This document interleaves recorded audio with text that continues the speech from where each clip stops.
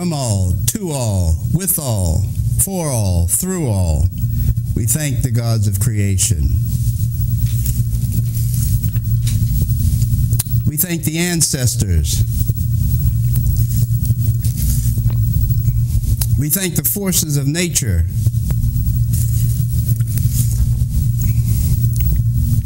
And we thank the earth. We thank them for their direction, their protection, their guidance, for keeping us, showing us, allowing us to know and enjoy life to its fullest, now and later. Black people who once loved with the slow march of time. Time was ours to hold in the soft, low-born chambers of our hearts. And was we, the Afro mommies and daddies of a sun world, would turn our strands of hair into antennas to tune in the juju madness and syncopated love rhythms of Africa. And we loved with time, and we took the time to love, and with the right time we loved, and we loved time after time. Will we ever love again? Will we ever love again? Will we really ever love again? Or will we just sit and rot away with the brighter tomorrows in the skag field, rat-cluttered halls of our minds? Black people, what y'all gonna do? Black people, what y'all gonna do? Will the real black people please stand up?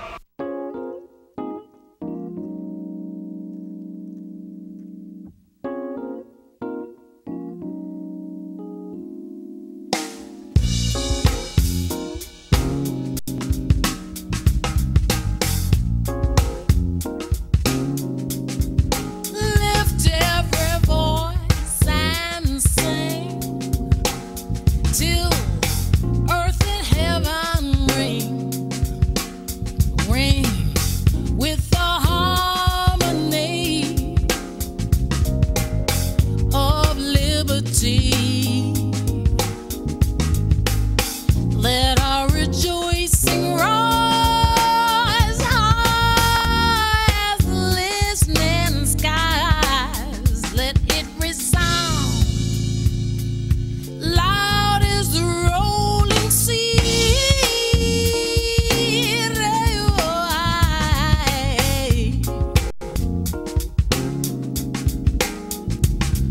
Sing a song full of the faith that the dark past has taught us.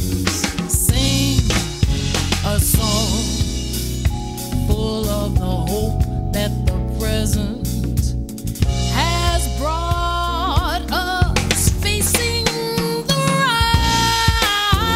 rising sun of one day begun.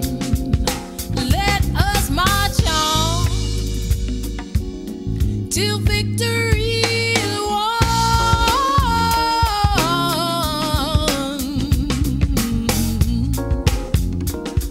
Listen to me now, yo, before Dr. Dre, there was Dr. James, welding cords around a copper frame. We sing songs not for the accolades, to lift voices like a helicopter blade. High in the listening skies, my eyes glisten and tears drop down like rain. Not from the pain, from the joy of how far we came. My brainstorms are designed to celebrate our reign.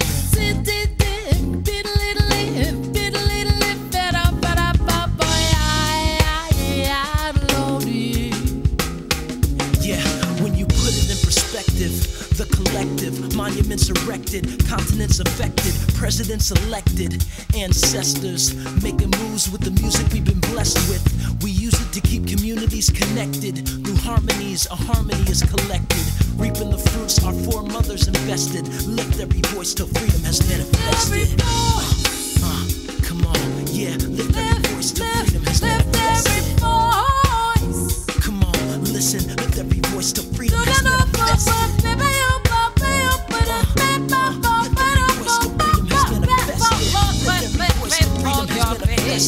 Come on. Sing a song, yeah, full of the faith that the dark past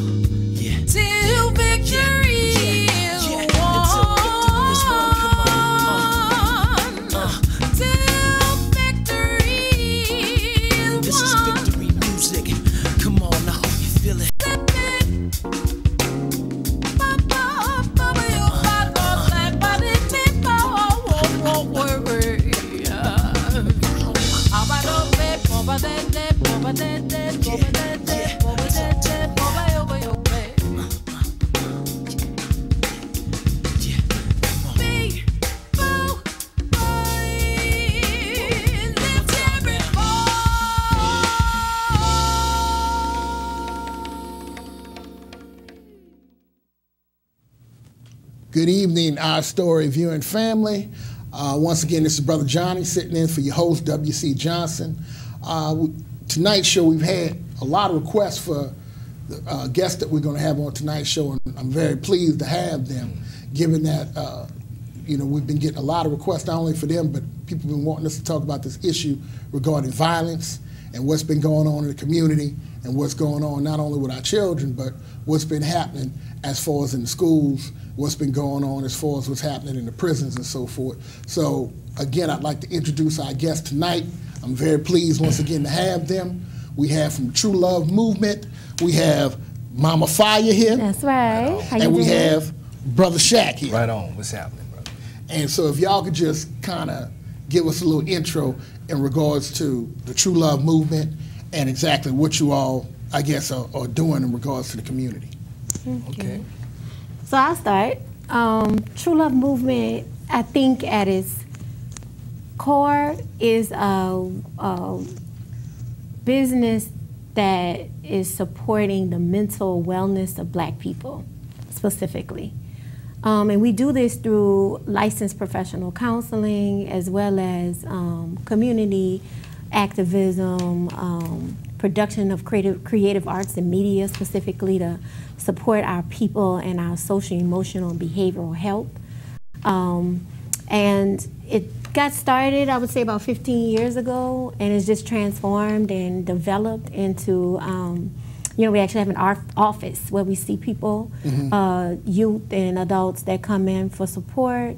But then we do many, many things in the community with the mission of, specifically Black people understanding their, humanizing, rehumanizing Black people, but also the understanding self-love specifically. What you say, Brother Shay? I say right on. Our work essentially is to help our people gain a sense of their own power. So we do multi-generational healing. Yes. To undo the multi-generational trauma. We say at True Love Movement, we know hurt people. We always hear that, And so we say if hurt people, imagine what healed people can do for our people. That's right. So that is the function of our work. Now, is True Love Movement a mental health agency, or how would it, I guess you described or defined Absolutely. it? Okay. Absolutely. Okay. Absolutely. And so much but more. it's so much more because True Love Movement didn't start this idea that Black people really need something specific for Black people. Historically, I think it was a doctor by the name of Samuel Cartwright who practiced medicine in New Orleans in 1851 to 1858.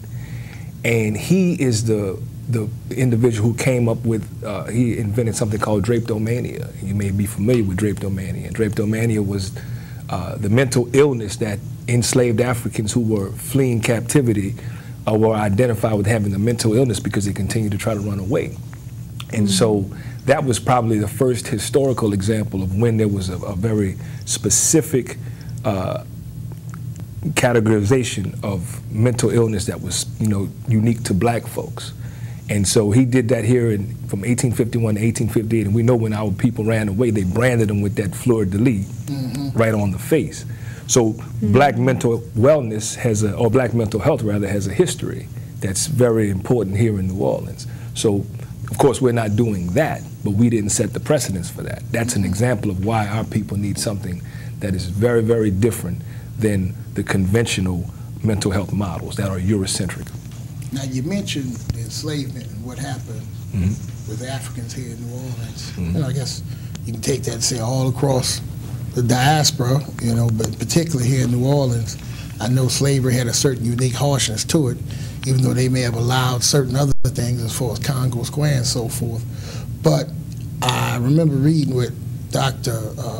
Joy Degree about post-slave traumatic slave syndrome. Yeah, if you could kind of just comment somewhat on that in regards to just how maybe these effects still, we dealing with them to this day. And we may run across people in the community that they may have this problem and that problem, and they may not know that this is something that maybe is a carryover just from having undergone that slave process. Definitely. Definitely. So, you know, True Love Movement kind of started because I was doing community activism work for many years, and you know, I'm getting with really bright, wonderful people with great understanding and great minds and great hearts, and nothing really ever changed. I was like, you know, we're getting here, and then we eventually getting into arguments and having issues. You know, somebody falls off and says, I can't mess with y'all, I can't deal with y'all. And I kept wondering, what's wrong? You know, and then I'm thinking about, I was in the school system and seeing the children do the same thing amongst each other and these kind of things. And I said, this is deep. You know, this issue that we're having is really, really deep with each other. And so that made me start to think about the psychology of us, you know, enslaved people's minds, and like the psychological ramification of slavery, and what it has done to, not only to our ancestors, but what has, you know, generationally just moved from generation to generation and condensed in this, you know, very serious version of what we're seeing today. And so we cannot ignore the past, our historical past, and what that has done to us emotionally, mentally, behaviorally, socially, and the ramifications of that, which we're seeing today. What you say, Brother Shay? I was thinking that when we had opportunity to sit with Dr. Joy, the group Mama Joy, and one of the things she said that stood out was that it was the secrets that make us sick. And that resonated with us because so much of what has happened to us, we don't really have historical context for it. You know, America socializes us to be very ahistorical. And so usually we're approaching whatever our challenge is with the question, what's wrong, as opposed to what happened. And see, we know that that's very different. And we're convinced that having that historical context isn't about being deep or heavy because you know a lot of history, but it's a bridge to your sanity.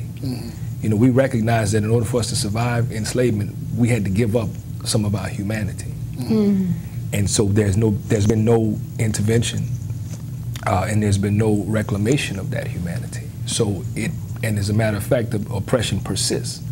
So the behavior that we're seeing is an expression of something. It isn't simply just the behavior. And the Eurocentric mental health models are into behavior modification as opposed to rehabilitating or redressing what happened to the root cause. So fundamentally, the way we think about the brain and the way the brain functions for Black people is different. And it's evident in our work. So. But, you know, you hear people, but I still hear this, talk as if slavery was so long ago. And you mentioned the importance of history.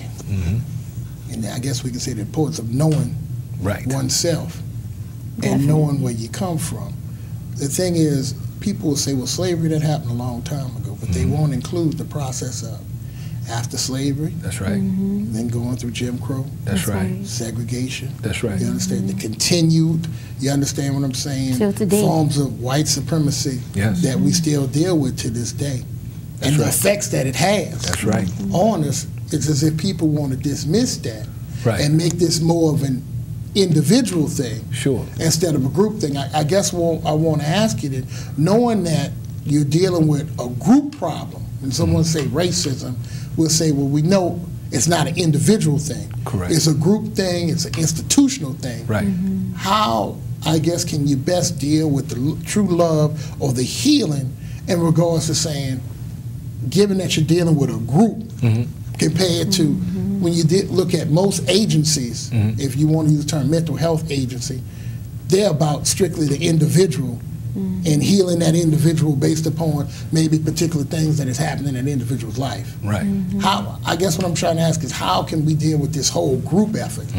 It has to be dealt with on both levels, the micro and the macro. And the truth of the matter is, that's the reason why we create creative arts and media in order to affect many people on the macro level in groups, but what we say, Brother Shaq said, it hurt people, imagine what healed people can do. And so the true love and true love movement is about self-love. It really is an individual healing that has to happen.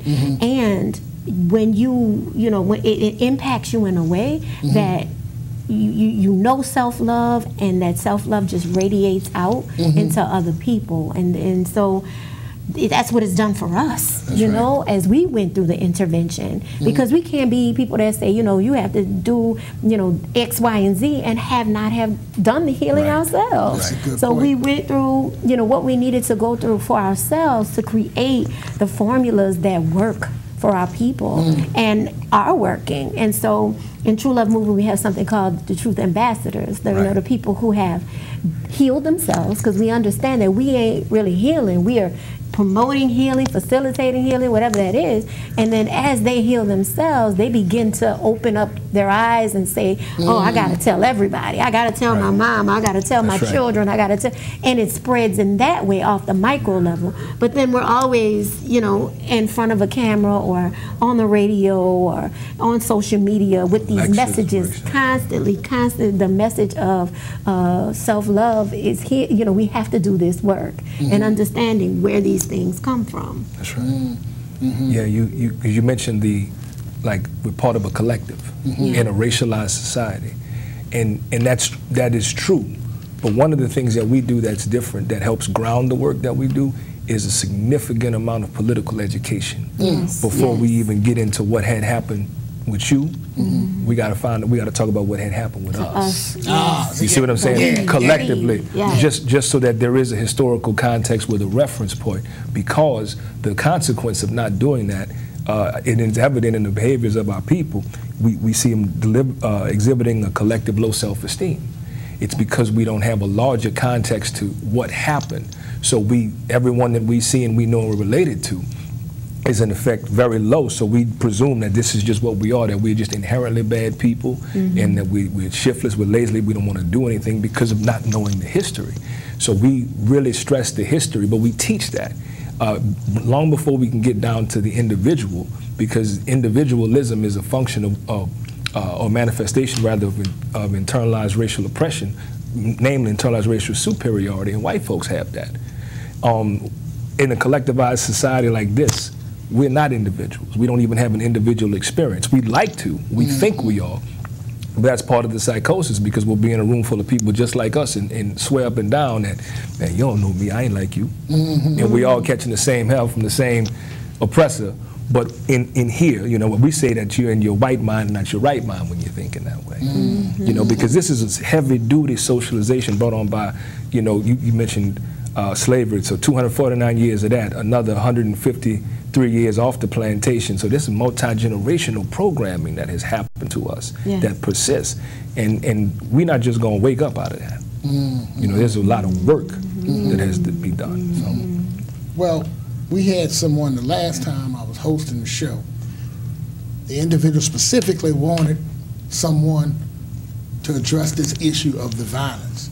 Now, as I listen to the two of you all, for someone like me, maybe because of my background already, I'm just listening to what you're saying, and one could just listen to you and say, well, maybe that's a reason why all these things are happening. But for some individuals in our community, they still are having trouble connecting the dots.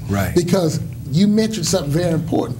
Even though we are individuals, we all are going through this problem as a group thing. And a lot of us are sharing the same similar trauma over and over again, whether it's the loss of loved ones, to a violent, traumatic experience, or whether it's just the things you go through, as you asked me earlier how my day was going, the day-to-day things that we have to go through. I don't know, the way I look at it, in many ways, I'm like, well, okay, as I mentioned to you, I'm doing what I can, given I'm still, in my opinion, living behind enemy lines. Or I've heard some say just a bigger plantation. But looking at that situation, what is it then that you think, because I always hear people say they want solutions, and so one of the reasons why you all were requested is that individuals were looking at, I said, well, hold up, Brother Shaq, Mama Fiya, they have a program that perhaps can address this, Right. and we can see if we can do something about the violence. Perhaps instead of looking at getting it to it in a late form, maybe we need to start looking at it from the standpoint of the love, the healing, but the blockage I keep getting, and maybe you all can work to make people feel more comfortable with this. Folk continue to have problems with the idea of healing and therapy, at least in our community, is what I seem to get. And if y'all could just address that. Definitely. I think the root of the violence is anger. And we have a right to be angry from all we've been through and rage. And we have also learned that the black man is bad. And so not only am I, and not only am, we bad people, but everyone around us is bad. And so we exact the rage and the violence on each other because we're the closest to one another, closest in proximity. And we have to understand that. I think a lot of our people, cognitive dissonance, Brother Shaq, totally deny. We're saying, how y'all keep blaming the white man? This is us. We doing this to ourselves. We doing this to each other. And they're not really looking at how that has impacted the emotional. I keep saying emotional because that's what rage is.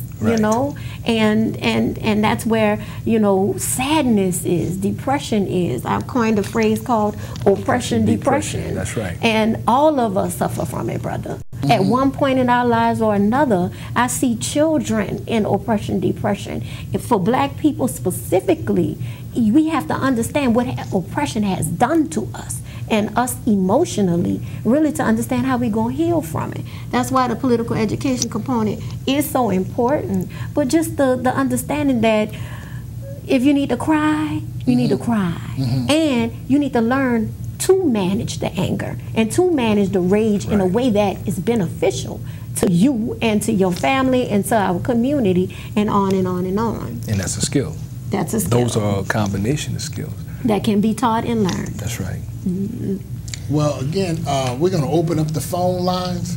Do we have a caller on there? Yes. Hello. How you doing? Okay. All right. Good evening, caller. How you doing? All right. My name is Thomas Clavery. How you doing? Okay. How you doing, sister? I just wish that I have a comment. I just wish there was something that they can do about the crime, because people getting killed for nothing, and that's innocent people that are getting shot at. They need to do something. They need to hold all the people accountable for their actions. What can they do to make us feel a lot safer? Okay. Thank you for that call. I'd like to speak to that. As I heard the sister ask, what can we do? What can we do? And she mentioned about holding accountable. Part of the way we've been socialized is to consider that ourselves individually, we are powerless people. And so this thought that the solution is over there, the muscle is over there, that I'm gonna go get so-and-so for you to get you together, is misinformed. That is white organizational culture. That is white supremacy 101. And we're socialized that way to the point we think that that's our thing. We cannot impose a solution on our people. You know what I'm saying? Our people have been imposed upon since we were kidnapped and brought here. And that has produced this anger and resentment and hostility. So an imposition or forcing our people to do something is ill-advised, because what we're seeing in the way of violence is the result of that kind of an imposition. See, the violence that our people witnessed for all those centuries on the plantation, we were socialized to think that black people should be hurt, maimed, killed, violated, or that are not human. And see, I don't want you to think that this love thing we're talking about, this true love thing or this self-love thing, is something soft. That's right. Because that's not what we're saying here. The truest love you can have is for yourself, because you're with you 24 hours a day. You're the only person been with you your whole life, not your mom or your dad and nobody. Everything good happened to you, you were there. Everything bad happened to you, you were there. So if you're not all the way good with you, you're really a danger to everybody else. That's right. And so if you don't love yourself, when you're reminded of yourself through your brother, your sister, you're going to exact that violence on them. Now, the opposite is also true, or the inverse. If you do love yourself and you recognize, it's my brother, because that's just me right over there. Now, because I'm good with me, I can embrace you. But you can't impose that on somebody. You can't make somebody do that. That has to happen through very deliberate and intensive self-discovery, Yes. self-analysis, and self-assessment. And that can't happen without the knowledge of political education. And then we guide our people through that. That is a healing journey. And oftentimes when people hear love, they think, well, it's soft, or you're supposed to be some kind of a doormat, or it's supposed to be, oh, come here, give me a hug, it's going to be okay. That's not what this is. That's right. This is super hard work. We're moving through the lens of, is this behavior me loving myself? You know, so for those of our people who say they love black people, you can tell by how they talk to black people and how they deal with black people. How they talk to themselves and how they deal with themselves. Right. And you know, I heard Mama, the caller say they, you know, and Mama, I mean, let me say this, that any black woman, black mama is like, Lord, can we just please stop killing each other? Because we are concerned about not only our own children, but, you know, the children of New Orleans and the families of New Orleans. We feel that very deeply. But it's like we say they, what are they gonna do? What are they gonna do? And the truth of the matter, it's we. And we, at True Love Movement, we say just us. The justice that we are looking for is just us. Who is coming to save us? Who is coming to say, okay, we're going to put more police on the street. We're going to, you know, we're going to do more policy work and more laws. That's not the answer. The answer is when we are in power of ourselves and we are in control of ourselves, then and when we understand that that's important and that can even really happen. And that's what we're doing, this groundbreaking work. Like, this work must be done, and it must be done specifically for black people. Right. You know, we have created things specifically for us, formulas that work, and that we're really trying to get our people to understand the power that we do have to stop violence in ourselves first, right? Stop violent thoughts, stop violent actions, stop violent words, first to ourselves, right, then to our brothers and sisters, and beyond. This is not an easy fix. This is not a quick fix. That's right. Well, the caller mentioned something about safe. Yeah. And you all just went through an entire history Right. of the so-called black experience here in America. That's right. And judging by that history, I have to ask the question, is there a time where we ever felt safe? Never. No.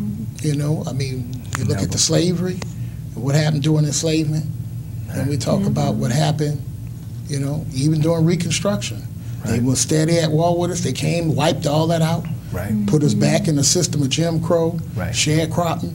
We know the situation that happened. They found any way they could to lock us up. That's right. They found any way. We know, you know, we had people such as Ida B. Wells documenting lynchings. That's right. You know, where you had all of this going on in our communities. We know that we had to go through, as we moved into the 50s and 60s, with the marching, you know, and we know the violence that we experienced in Birmingham and Montgomery, here in New Orleans. That's right. The Zion Housing Project. We know what happened Yep. here in New Orleans, across the river in Algiers. During Every Katrina. time during Katrina. Right. I don't know. I'm trying to figure this out because people keep saying they want safety. I never forget, I think it was in the early 90s, Minister Farrakhan had a tour called the Stop the Killing Tour. And with that Stop the Killing Tour, I never forget he said,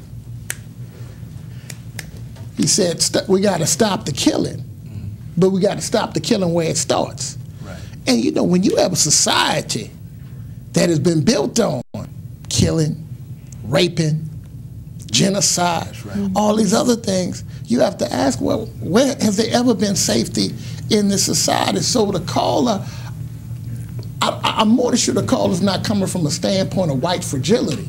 Right. Because it didn't sound like the caller had that particular background. Right.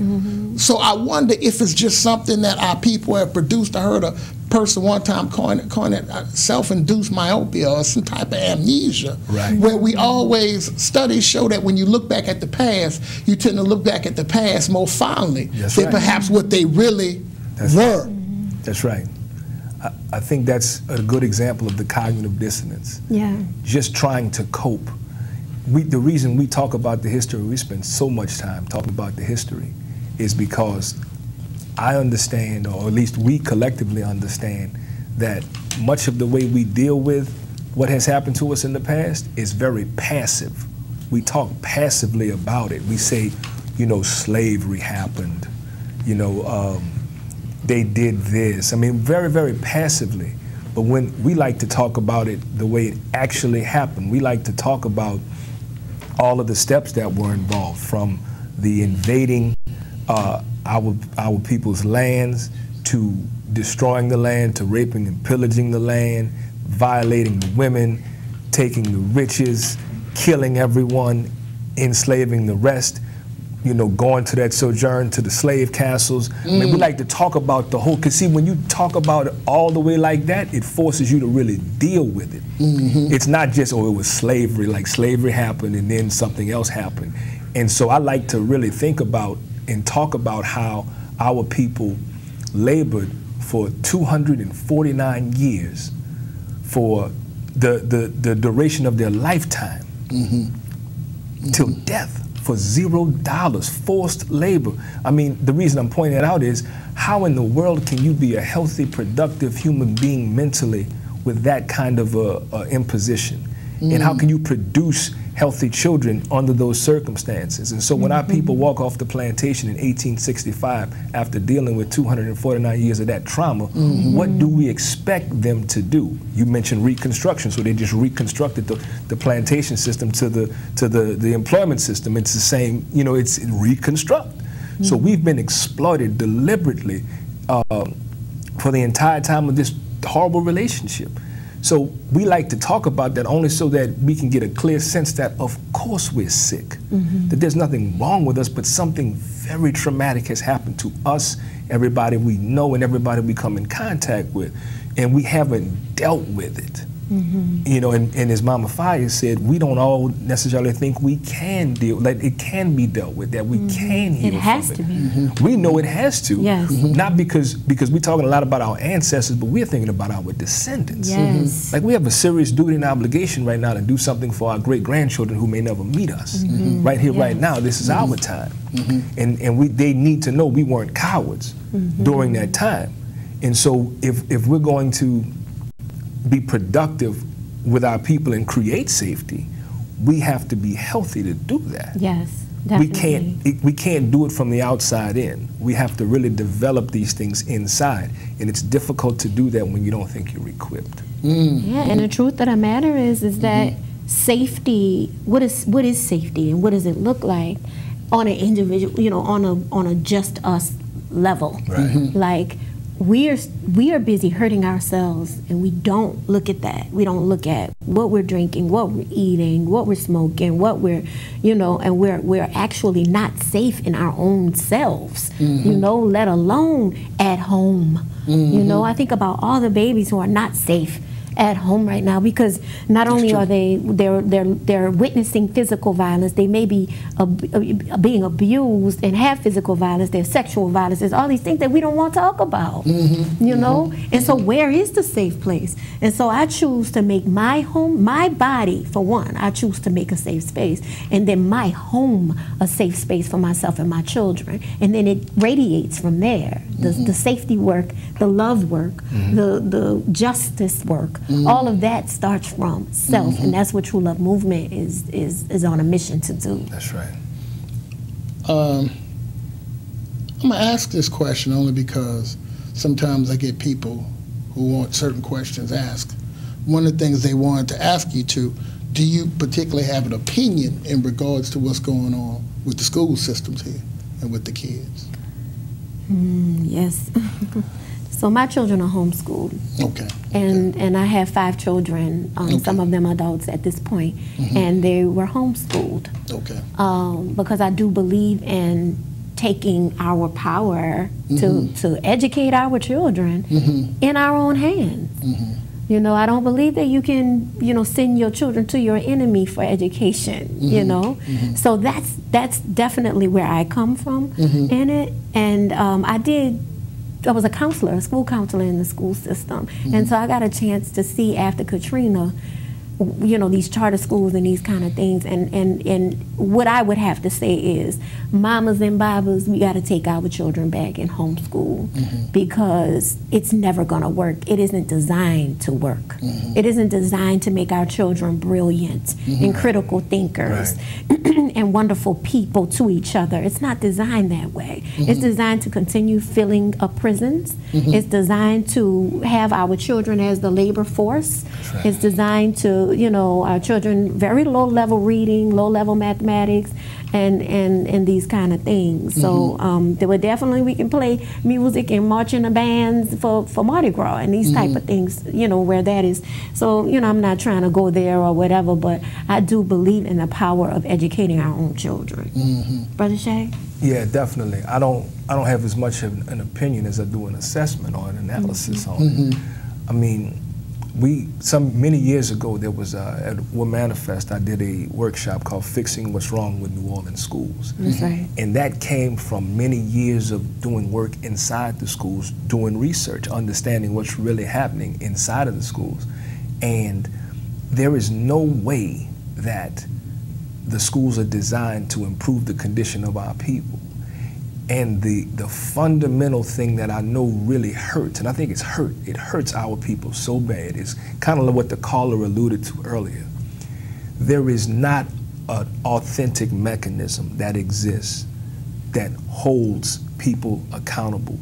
Poor people, particularly poor people who are not organized people, in a city that's 40% poverty, which is more than twice the national average at 15. We have to have the context, but there's no mechanism for holding anybody accountable, and the fact that we have to even resort to something like that for justice is an indicator that this isn't an equitable arrangement, and that there's nothing that is going to be equitable about it because it's not intended to be. It's not broken, as they say. It's not broken. This is how it's supposed to work. And part of what hurts us is that we don't want to believe that people would do that. Right. We don't want to believe that people would be so heinous as to, you know, experiment on our children, exploit them. But it's been happening because that's what it's intended to do. And that's not my opinion. The history will show the outcomes of what happens inside the school system and what the school systems produce. We work with children all the time who have gone through the school system. They have no sense of how to do any kind of critical thinking, critical analysis, never had any exposure to it, and it's not their fault. They don't know what they don't know. You see, and they're socialized that someone else will make the decision for you, that if you need something, you ask somebody, so it puts them in a position where they're very vulnerable because they're constantly looking for help. And they think that help is what our people want. Our people don't want help. Our people need relief. It's very, very different. But if you cannot handle your own food, clothing, shelter, and love, those 4 basic needs, if you cannot produce that for yourself, it puts you in a situation where you need help. And as long as you need help, you're in a position to be exploited. And so we are socialized to say, well, I need somebody to help because I don't have a sense of my own power. So what happens in the schools is this codependent relationship is institutionalized, and it's part of the normative behavior. So that's that. I mean, that's just what it is, and that's what it's intended to do, and that's unfortunate. And until we do something very differently for our children, it's going to produce the same result because historically that's what it's done. It doesn't mean that all the people are bad people. It doesn't mean that our people that work there aren't trying. Right. But it just means that from a policy standpoint, from a structural standpoint, and from a resource and time standpoint, it's a very, very limited, narrow scope of what it's intended to do. And it's very, very effective at what it does. It's very, very, very effective. And you know, until we decide to do something different, it will continue. Well, I'm gonna go back to Mama Fiya mentioned prisons, and when we look at the schools, often they've been referred to as sort of a school to prison pipeline, and we kind of giving the audience a little historical background. They can go study for themselves what happened here in Louisiana with Angola State Penitentiary and how it began. And right. Please look up Parchment Penitentiary in Mississippi and the history behind that and how peonage was used as a way to essentially get us back in slavery. But another question people wanted me to ask of you all is, looking at, as I mentioned, Jim Crow, and I'm thinking about Michelle Alexander's book right now, The New Jim Crow. What can you just give us some maybe ideas in regards to how you would perhaps incorporate true love movement into what's going on with the prisons, because we have a serious issue where individuals are saying people are going to prison but they're not getting rehabilitated, they're not getting the mental health and the therapy that they should be getting, and now individuals are coming back into our community, and all it's doing is causing perhaps further trauma within families, within you know, the community. Could you perhaps address that? Go ahead, Brother Shay. Well, that isn't as complicated as it sounds. I mean, the prison system, first of all, again, we look at the historical relationship. Before we were categorized as 3/5 during the 3/5 compromise, we were not considered to be fully human. That is the basis and the foundation of the relationship, I'm talking about the political relationship as it relates to the political designation of black people. All right, so there is an undercurrent that black folks aren't human and don't feel and don't think and don't do all those other kinds of things. And the reason why that exists is because when something isn't human or it's an inanimate object, you can treat it any old kind of way with impunity. And so that is part of the American culture. So that applies to all black people, everyone who has that political designation of black. So poor people in particular and incarcerated people are not, people don't respect them because they don't have any power to make anybody do anything. Everybody's looking to exploit them. Everybody wants to fix them. You see, everybody wants to help them because the thought process is they're in that condition because there's something inherently wrong with them. So somebody wants to create a program or a policy to fix them. There is no systemic analysis on how they came to be in that condition. And so when someone goes to prison, it's their fault. So you don't have to treat them as a human being. They're not accorded human dignity. There isn't an interest in any kind of rehabilitation. There is a lot more money in not rehabilitating them. And releasing them back into the community only exacerbates and compounds the oppression, because when you put a lot of sick people together, you're going to have chaos. You see? So there is never an interest in improving the condition of our people. It's only the interest of maintaining the oppression, which a way to do that is to continue the exploitation. And as far as True Love Movement is concerned, and what True Love Movement does is, I mean, the whole thing is about rehumanization. Right. And we have a class called the Power Class. And, you know, we are so proud of this because we have seen it really work with getting the wheels turning and like removing some things from our eyes, some blinders. And we feel like people who are coming straight out of prison need that power class definitely to get, and it's our political education class, to understand the traps of prison. Prison was never meant to rehabilitate anyone. Prison is meant for modern day slavery, for slavery period, and the recidivism rate, you know, is just outstanding. It's like we don't understand that once you get in and you come back out, you can't even function as a, you know, somebody to take care of your family and get the skills you need to do whatever you need to do that, and you end up going, you know, people end up going back. It is a trap.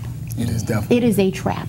And our people need to understand and know that. And we don't even talk about the children of incarcerated parents and how hurt and damaged they are. It's just perpetuated sickness, and True Love Movement has, you know, this power class for sure, but also just the understanding of how damaged our brothers and sisters are when they come out of that, and also envisioning a world without prisons. Right. You know, that's a huge part of talking about prisons.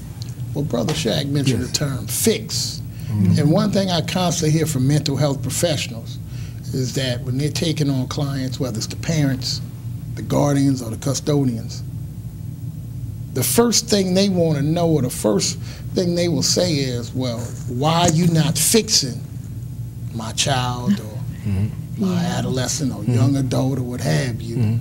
You know, I thought you were supposed to be fixing That's right. her or him. It seems like you're not fixing them. And it seems like it's a difficult bridge to get people to understand. Well, it's tough to fix somebody if you still have certain things occurring in their environment. You know, perhaps if y'all could just, you know, deal with that issue, because I hear that all the time. It seems like people looking for this quick fix, and when that's not the case, okay, well, what can you do about getting, you know, him or her some prescriptions? And maybe that can fix this problem. Yeah, they're looking for that quick fix. They're looking for that magic wand, you know. And black people are magic, and we understand that, but we don't have a magic wand to fix your child. Matter of fact, depending on the child, the age of the child, the parent has all the control on what happens to that child. And a lot of the time when you see a child with a lot of issues, it points to what's going on in the home. It points to the parenting every time. And so that's why at True Love Movement, we don't just deal with the child. If we have a child, we're dealing with the family, we're dealing with the mama first. And then we're dealing with the family as a unit and healing and creating a healing space, right? We are not fixing nobody. This is a healing thing. And a lot of the time it's about us healing ourselves. And depending on the age of the children, it's about mama healing her baby and when she heals herself. So what you say, Brother Shay? Well, I think there was a lot in, it was heavy. There was a lot in what you were asking. Because you're right about the idea that this is a repair service. I always say they call it it's a repair service. Not at all.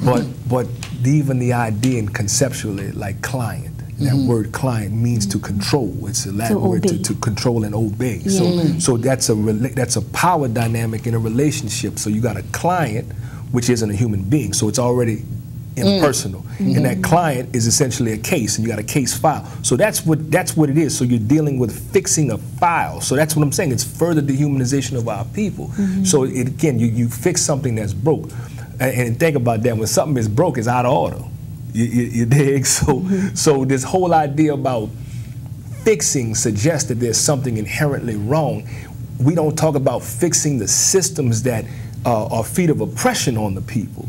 See, we want to fix the people, but we don't have a systems analysis. And that's part of the problem, because it doesn't lend any visibility to how the person came to be in that condition. Because if we do that, we'll find the source, and we will find that it was not, in fact, those individual people. We have a story, and our stories are, our legacy is in enslavement. And really, we can trace all that's wrong with black people to that time. And I'm not oversimplifying it, but being able to do that, you see the shoulders drop, man. When we start talking about that, because the people know it. You know, we do a lot of that power class is about remembering. Yes. And remembering in so much that word remember, to do again, and the word member means to assemble. So we're reassembling. So we're showing our people that you've got it. Yes. That we're not putting something into you. We're actually drawing it out of you. That's what real education is. It's to draw education, or educe is to draw out of. So we're showing our people who they are, how brilliant they are, which shifts a person's sense of their what they can do, their own efficacy. And as a result, you get a different kind of behavior. So the introduction or reintroduction or remembering of the information with some practical skills on how to apply it shows somebody that I can do for myself right out the gate. But for our audience and for those who are listening to us and going to catch us on the internet, can you give your contact information and just, you know, what perhaps you may have upcoming? Sure. And, you know, and just let everyone know Well, the contact information is simply www.truelovemovement.com. Again, that's truelovemovement.com. And of course, you know, we're on social media, True Love Movement, Facebook, Instagram, True Love Movement, Twitter at TLMHR. There is a True Love Movement YouTube channel. And there's WBOK. And we're on the radio every Saturday on WBOK for this will be our 5th year. Okay. At 5 o'clock, doing this kind of a thing. And you know, Mama Fiya has something, is a part of something really important that's coming up. Yeah, so next weekend they have a women's healing conference. And so I'll be facilitating a workshop on emotional healing. Okay. You know, our sisters especially hold so much power. And as our sisters heal, we're going to see a big, huge shift happen in our families and with Black people, and understand that. And so I also have an album That's right. coming out. And so when we talk about the creative arts and media component of True Love Movement, that's very intentional and on purpose, because we're talking about groups and we're talking about the masses of people. And so we create videos and we on the radio and these kind of things. But I also am a spoken word hip-hop poet. I have 2 books. I'm an author as well. That's right. And so for people who won't read, we have a play. You know, we've done a play. For people who won't watch a play, we do music. For people who don't want to listen to the radio, we try to get it every single way we can, get the message out and the mission out. And so I have a album coming out soon too. And I'm so proud of you with that too, man. You know? What now? Are there any limitations, or generally y'all can service or see anyone, or? Black people, for sure. There's no age limitation or nothing? Okay. We start at 3 years old, because we do play therapy, which we have seen work tremendously with the little ones. Okay. And then we see all the way up, and then we take all major insurances. Okay. You know, Medicaid for our people. And so, yeah, we have a functional office that you come in and see us. We also see people out in the community. You know, this is real. Okay. Well, is there any other information you want to let as we winding down here with the time? Our phone number? Yeah, that's what I want. Yeah. You want so to you give can call 504-309-LOVE. Okay, repeat that one more time. In case that's easy to remember. Easy to remember.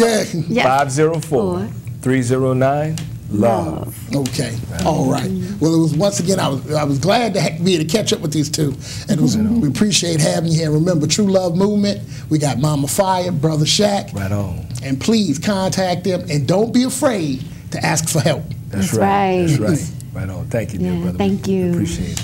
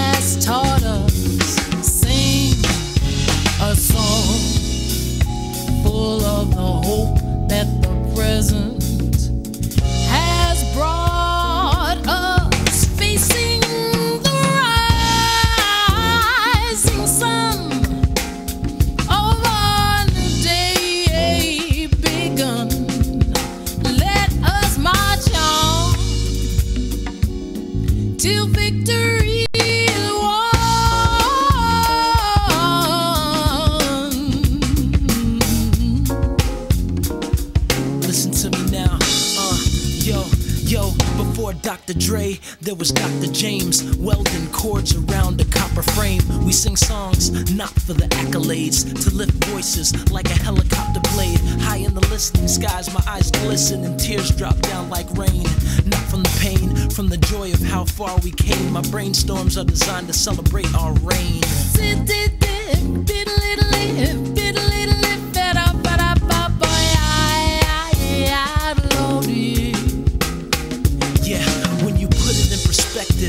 The collective, monuments erected, continents affected, presidents elected, ancestors making moves with the music we've been blessed with.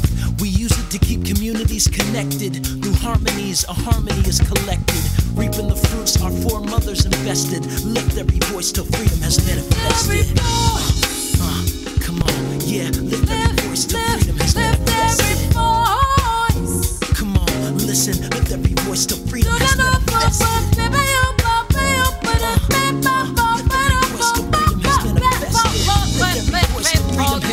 Come on, come on, come on, come on.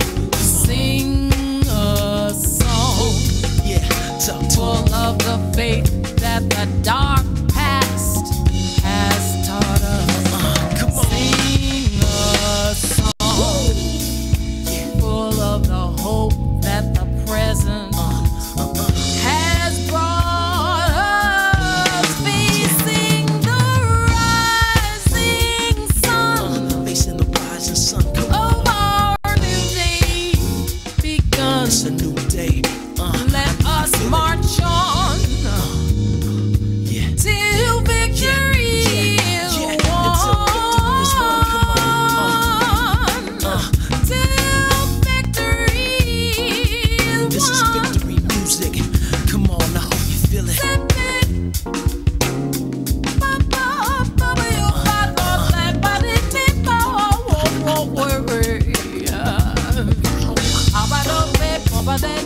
Ba-ba-da-da-da-da-da-da-da-da-da-da.